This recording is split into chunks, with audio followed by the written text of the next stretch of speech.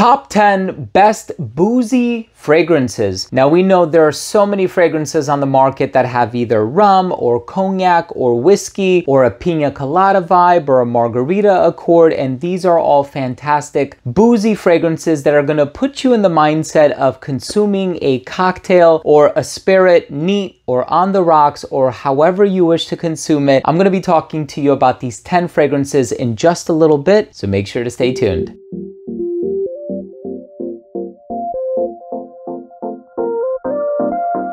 Now, before I begin today's episode and I tell you about these top 10 boozy fragrances, what alcoholic drink they smell like, what I get from them, how I personally feel about them, I'm going to give you all of the details in just a little while. But before I dive into the video, I do want to mention that if you're a fan of fragrance related content, and of course, if you love smelling your best, hit subscribe, hit the bell, and also give this video a thumbs up for the YouTube algorithm. It would really mean a lot to me. So, boozy fragrances. There's no shortage of boozy fragrances on the market, thank goodness, because especially as we're entering the fall and winter months, we want something that is a bit warmer, richer, darker, spicier, something that has a bit of that boozy kick. And thankfully, there are so many options to choose from. And so there's really no shortage of booze inspired fragrances out there. Let's go ahead and start things off with one that's a bit on the refreshing side of things. This is Blue Gin by Mise-en-Cire. So of course, this has a gin accord. So you know what that means. Juniper berry. A lot of citrus in the opening. You have this astringent juniper ingredient in here, and it's actually very smooth, very well done. There's a bit of sharpness in the opening, but it dries down to something smooth, and it does have this compliment getting appeal that I really enjoy. So this is the brand of master perfumer Alberto Morillas. He started his own brand many years ago, and I have so many from this brand.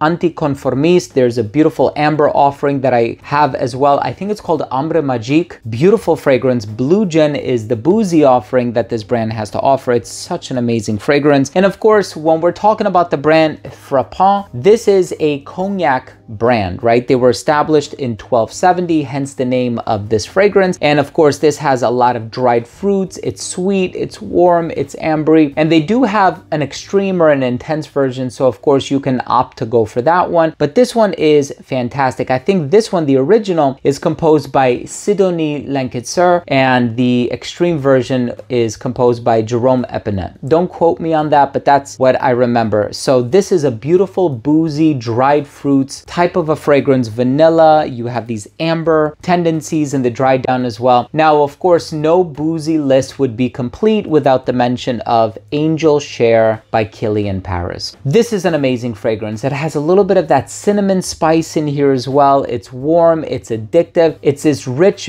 beautiful, boozy composition. And this is the, for a lot of people, quintessential autumn perfume. Every time I bring this one out, I always have to smell it to remind myself.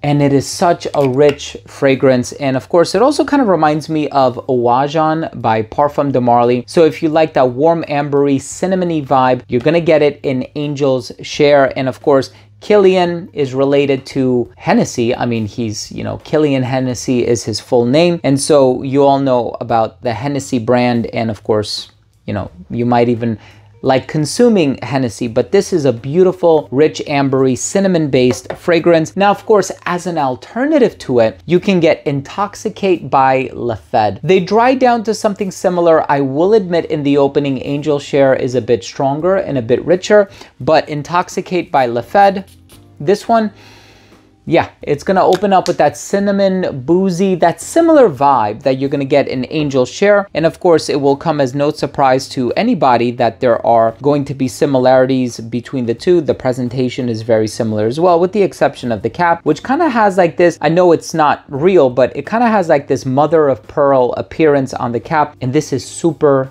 inexpensive. So I suspect that a lot of people will be purchasing this as an alternative to Angel Share. I had to get myself a bottle of it just so I can see what the buzz is about. And this is a really wonderful alternative. Now, here is one that a lot of people say is an alternative to Angel Share, but it does do things in its own way. It actually leans a bit sweeter to my nose. This one by Latafa is called Camra. Now, of course, with this fragrance, it does have this sort of I like to say this praline vibe. So it does open up a lot sweeter, not as spicy as Angel Share. Yes, it still does embody a lot of those spicy tendencies, but this one has its own distinguishable scent profile where as soon as I smell this one, I know I'm smelling Camra and not Angel Share. Now, can they be worn for the same occasions? Absolutely. Can they be worn to satisfy the same vibe or aura? 100%. So it wouldn't be fair for me to say they're totally different because they're not. I mean, even when you look at the presentation, you can see that they bear a lot of similarities. The color of the liquid, the sort of,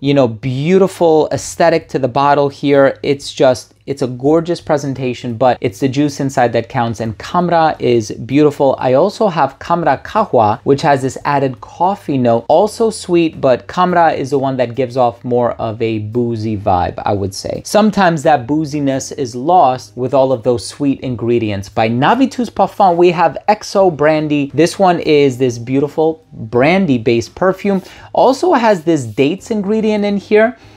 So it has this dried fruit vibe, very different from 1270 by Frappant. This one is a little spicy as well, but it has this smoothness about it that is beyond compare. I mean, this is a really gorgeous fragrance. I also compared it to Dulce Diablo, which is another fragrance that I think is worthy of a mention, but this one has that explicit boozy note listed in the note breakdown. It's really more of an accord, but it's really wonderfully done. We also have by Paris Corner, beautiful presentation with the Fleur de Lis at the top, December Vanilla. So this is vanilla and rum. If you're a fan of rum, you like that spicy vibe that rum gives off, but you also want a touch of sweetness in the dry down. December Vanilla, and you don't have to wait until December to wear it, right? You can wear this one right away. And this is kind of cool. It has a picture of vanilla on the back. It has this sort of a somewhat reflective plate on the front and the back. I mean, the presentation for this one is so good, considering the price of this fragrance. Last time I looked up online, it was going for a really good price. So it has rum, vanilla, orchid, and jasmine, spicy notes, leather, tonka bean, rose, creme brulee.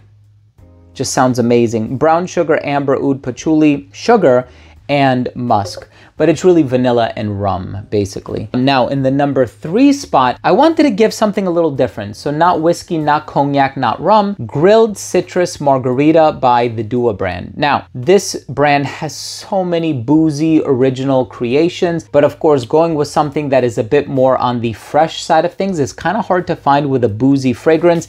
Even if we're talking about something like Virgin Island Water by Creed, which is this pina colada type of a fragrance. Even that is relaxing and, reminiscent of a cocktail, but it's not fresh, right? So this one is fresh because of all the citrus that's in here. So it's a really solid fragrance. In the number 2 spot, now I know you can't find this presentation anymore. It used to be an exclusive to New York. I think now the only thing you can find, correct me if I'm wrong, is Apple Brandy on the Rocks, but by Kilian Paris. This is the original Apple Brandy. And of course, this has that fruity tendency. It has the brandy in here.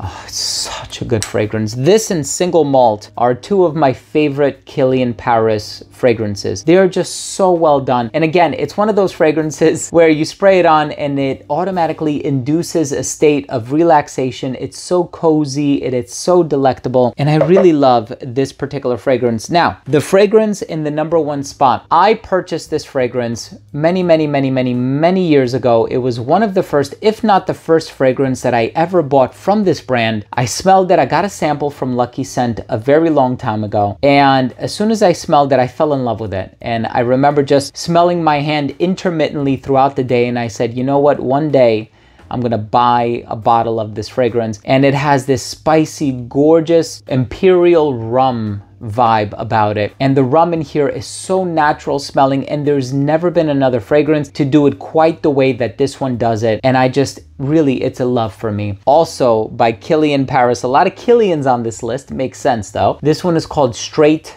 to Heaven. And of course, this one, I haven't worn it in a long time.